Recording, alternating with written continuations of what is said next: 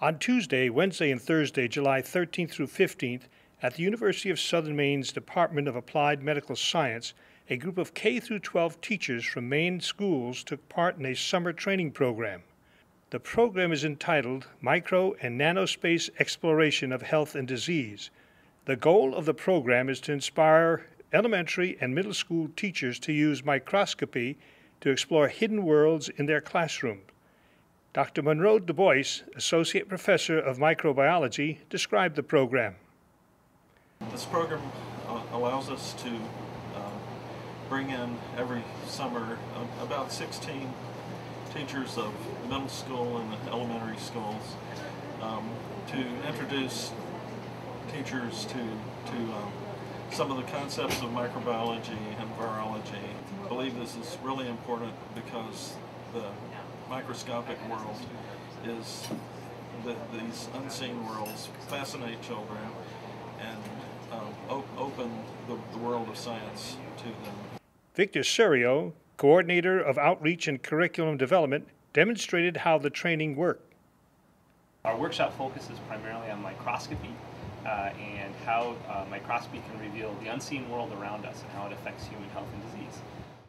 You can see here one of the microscopes, and these are microscopes that each teacher receives who participates in the workshop. And one of the great features of the microscope is it has a digital camera. And the digital camera allows us to hook into a computer and so that we can see the images that we are able to see under the scope, and then we're able to take those images too, and the teachers are able to then project those images onto a screen. And so you can see this is an image of human blood that is magnified 400 times, and so by being able to view the world in this way, it helps us understand more about our own biology and the world around us, and how unseen and invisible, often invisible things that are invisible to the naked eye are very important in terms of maintaining human health. Nancy Sarah, a teacher at the Longfellow School, spoke about the results of the program.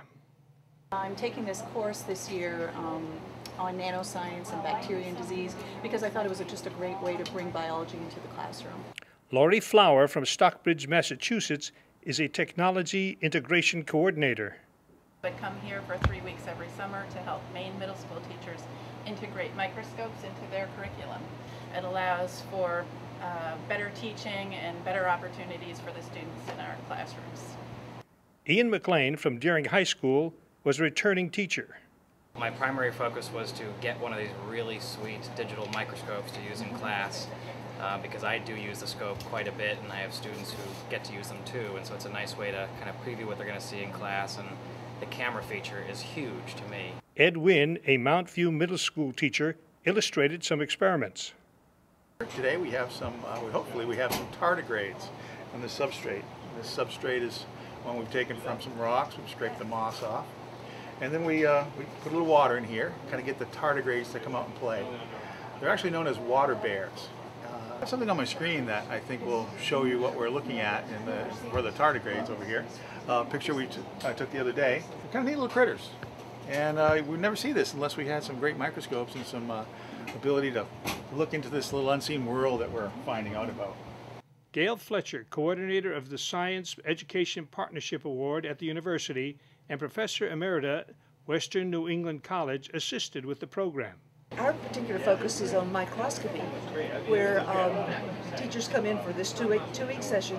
We go through getting them familiar with the ideas about microbiology, and then also teaching them how to use the microscope that they will take back to their school. Jefferson Gaynor, a research fellow, demonstrated the power of the laboratory microscope. And what we have here is a scanning electron microscope, and it's able to magnify a sample up to 10,000 times. This is an image of a dog tick. So this summer we are working with one of the topics we're using is Lyme disease. So we're using a little bit of tick biology to help illustrate that. The next image we have here is a more zoomed in or close-up shot. And this is actually the underside of the tick's mouth parts. The final image is a close-up here of about 800 times.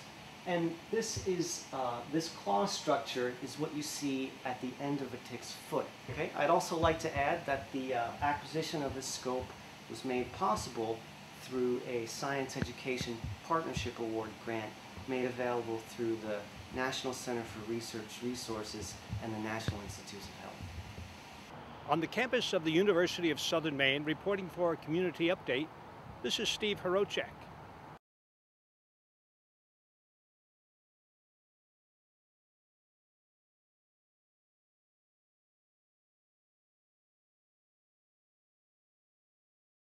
Our Exchange Portland will open its doors to the public at its new location, sharing space with Community Television Network, Channel 5, on August 6th from 5 to 8 p.m.